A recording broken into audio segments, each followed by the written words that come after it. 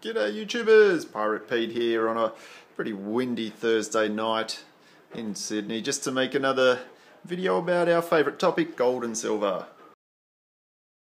Okay, so today's video is a bit of a change of pace for me. I was at work today and I got an email saying a little parcel had arrived, and I got all excited, couldn't wait to get home because I knew exactly what was coming. I'd ordered something I found on the internet which really caught my attention.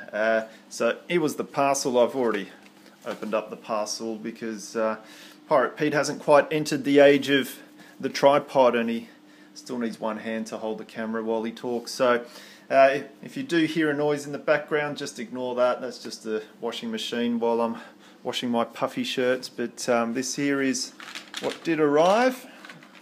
I'll just open that one up.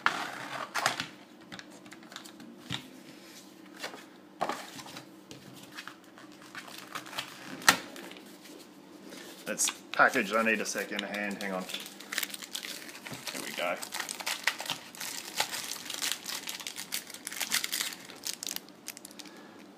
And there it is.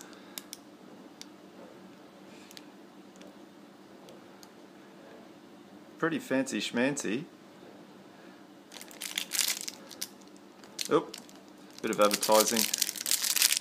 Let me open it up. Hang on.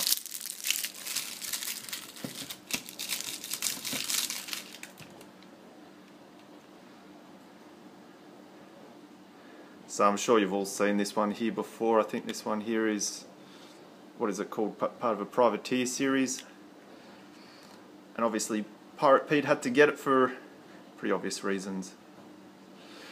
But I sort of jumped at this for a different reason, and it was that gold plating there. It really caught my attention when it was, when I saw the ad on the internet. It was one of these buys which was way over what I would normally pay, but it was so effective the way it just popped out. I had to have it, and I sort of reflected on that. I thought to myself, you know, if it was about a month ago and I saw the coin, even though it looks really good on the internet in the ad, I probably wouldn't have bought it about a month ago. So why did I buy it now? Is it just because I've got a Pirate Pete channel, or is there some other reason? And I actually think the reason why I was prepared to pay sort of overs for this coin, I really wanted this coin.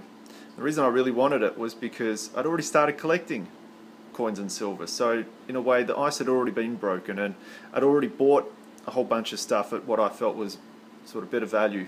But for the odd coin, who cares? You've got to live a little, right?